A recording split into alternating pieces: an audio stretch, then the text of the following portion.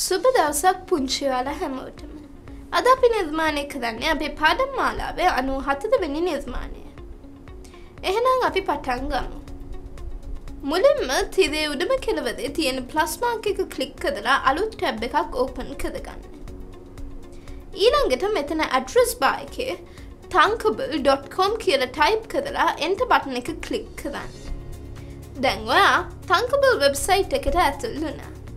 දැන් නැවත තිරේ උඩම කෙළවරේ තියෙන ප්ලස් මාක් එක ක්ලික් කරලා තවත් ටැබ් එකක් ඕපන් කරගෙන dpcode.lk වෙබ් අඩවියට පිවිසෙන්න. පාඩම් අංක 97 මත ක්ලික් කරන්න. මෙතන තියෙන start project button එක ක්ලික් කරන්න. දැන් ඔයා project එකට ඇතුල් වුණා. අපි කලින් පාඩමේදී chatbot app එකක් නිර්මාණය කළා. අද අපි ඒ වගේම bookbot app එකක් නිර්මාණය කරන්නයි යන්නේ. ඒ මගින් යූසර්ට කියවන්න සුදුසු පොත් රෙකමෙන්ඩ් කරනවා. ඔයාලා මේ වෙද්දි දන්නවා app එකට ඒජන්ට් කෙනෙක් නිර්මාණය කරගන්නේ කොහොමද කියලා. මම දැන් අලුත් ටැබ් එකක් ඕපන් කරලා address bar එකේ https://dialogflow.com.google.com විදිහට ඇඩ්‍රස් එක ටයිප් කරනවා. දැන් අපි ක්‍රියේට් කරගත්තු Dialogflow account එකට ලොග් වෙනවා. අපි පසුගිය පාඩමේදී නිර්මාණය කරගත්තු Dialogflow chat agent Master Junior කියන නමින් මෙතන ඩිස්ප්ලේ වෙනවා. නමුත් මේ සඳහා මට අලුතින්ම ඒජන්ට් කෙනෙක් නිර්මාණය කරගන්න ඕනේ. ඒ සඳහා මෙතන ඒජන්ට්ගේ නමට ඉදිරියෙන් තියෙන arrowhead එක මත ක්ලික් කරනවා. මෙතනින් create new agent ලබා දෙමු. ඒජන්ට්ගේ නම bookbot කියලා ලබා දෙනවා. ඊළඟට default time zone වලින් අපිට අදාළ නිවැරදි time zone එක select කරන්න අවශ්‍ය වෙනවා. මම GMT +5:30 Asia/Colombo time zone එක select කරනවා. දැන් ඒජන්ට්ගේ නම ඉදිරියෙන් තියෙන create button එක click කරමු. මේ විදිහට ඒජන්ට් ක්‍රියේට් වෙන්න සුළු වෙලාවක් ගත වෙනවා. හරි. දැන් අපි ඒජන්ට් සෙටප් කරගෙන අවසන්. දැන් මෙතන sidebar menu එකේ අපි ක්‍රියේට් කරගත්තු chat ඒජන්ට්ගේ නම මේ විදිහට ඩිස්ප්ලේ වෙනවා. මම මේ නමට ඉදිරියෙන් තියෙන settings icon එක මත ක්ලික් කරනවා. ඔයාලට පේනවා ඇති මෙතන main content area එකේ general languages, ML settings, export and import, environment, speech, share, advanced විදිහට tabs කිහිපයක් ලැබිලා තියෙනවා. මුලින්ම general tab එකට ගිහින් agent ගැන කෙටි හැඳින්වීමක් ලබා දෙමු. මම මෙතන description යටතේ this is a simple book bot used to recommend books by connecting with the Thunkable app කියලා type කරනවා. ඊළඟට අපි beta features and APIs enable කරලා save button එක click කරමු. හරි. දැන් අපි නිර්මාණය කරගත්තු agent save කරගෙන අවසන්. ඊළඟට අපි බලන්න යන්නේ intents ගැන. sidebar menu එකේ තියෙන intents මත click කරලා මෙතනින් default welcome intent select කරනවා. මෙතන තියෙන සියලුම responses එකින් එක delete කරමු. මම මෙතනින් අලුතින් response එකක් add කරනවා. Hello there, I am Vandolph. I love reading books. Would you like me to help you to find a good book to read? හරි.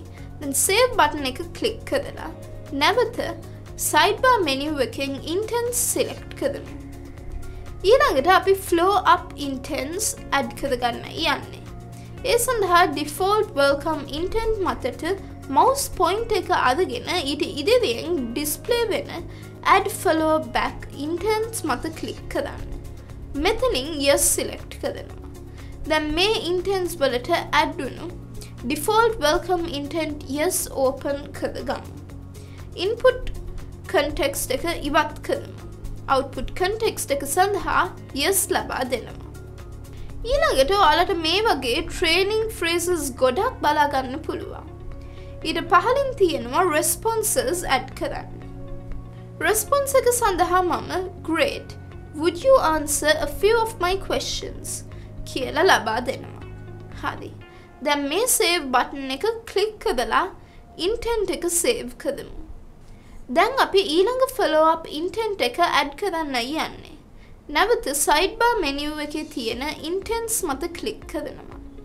content area එකේ display වෙන default welcome intent ඉදිරියෙන් තියෙන arrowhead එක මත click කරමු. දැන් අපි add කරගත්තු follow up intent එක default welcome intent yes විදිහට බලා ගන්න පුළුවන්. මේ follow up intent එක මතට mouse pointer එක අදගෙන ඊට ඉදිරියෙන් display වෙන add follow up intent මත click කරමු. මෙතනින් custom select කරමු. ඔයාලට පේනවා ඇති මෙතනට follow up intent එක add වුණා. අපි මේ intent එක open කරමු. මුලින්ම intent එක rename කරන්න අවශ්‍ය වෙනවා. මම මෙතන customs වෙනුවට age කියලා type කරලා save button එක click කරනවා. input context එක සඳහා default ලැබිලා තියෙන context එක ඉවත් කරලා yes ලබා දෙනවා.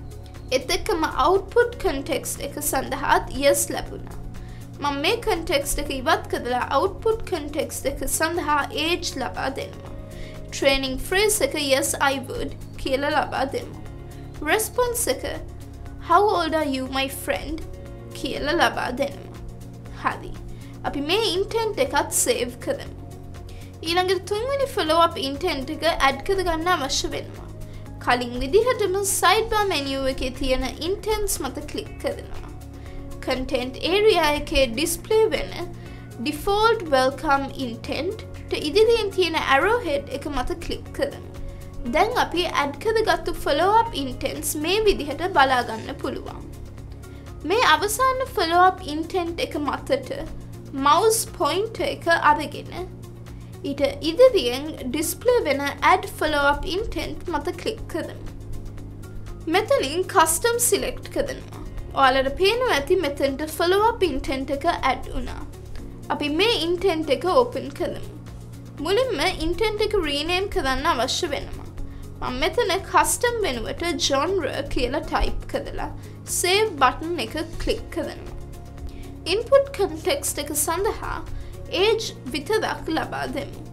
ඉතිරි context එක මම ඉවත් කරනවා. output context එක සඳහා genre ලබා දෙනවා.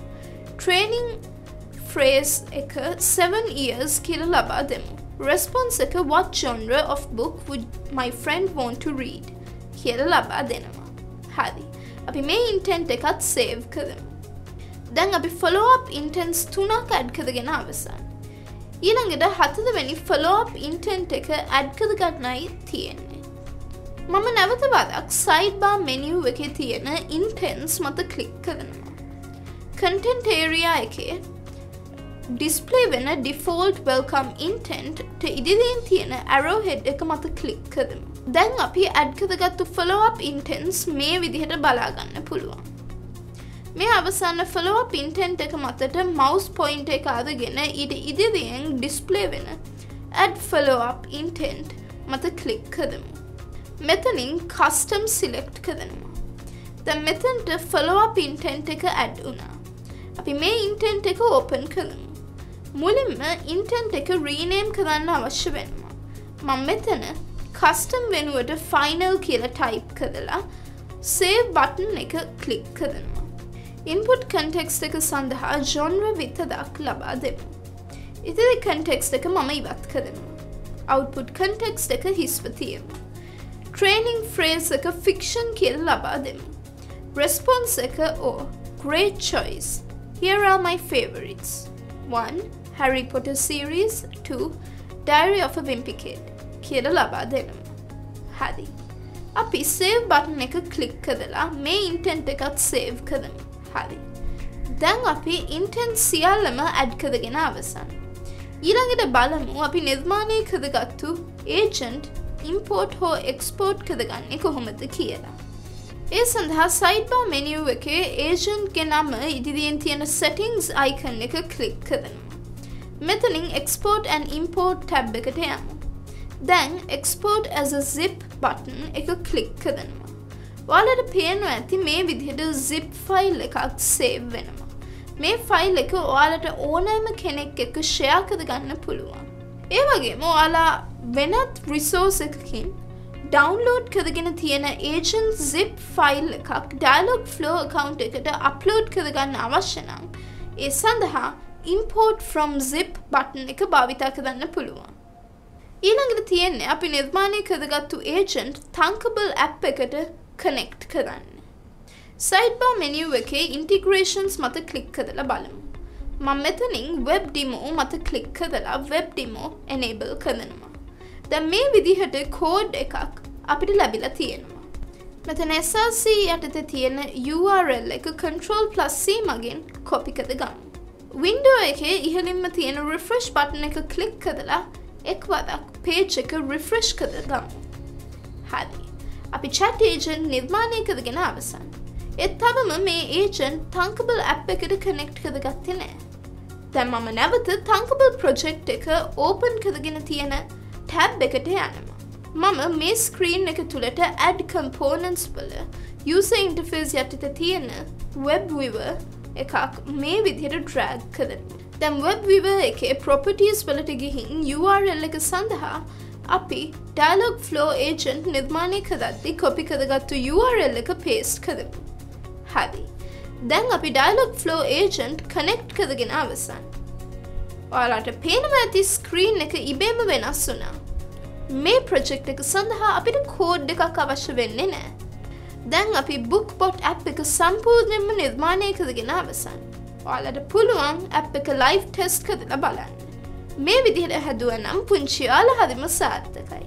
ඔයාලා හදපු නිර්මාණය මට බලන්න 076 812 5244 දුරකථන අංකයට WhatsApp කරන්න. ඔයාලගේ යාළුවන්ටත් නිර්මාණය ගැන කියන්න. මට එවනවා වගේම යාළුවන්ටත් යවන්න මේ app එක බලන්න. ඒ වගේම තව දෙයක්. DP Coding School Telegram group එකට ඔයාලත් එකතු වෙන්න.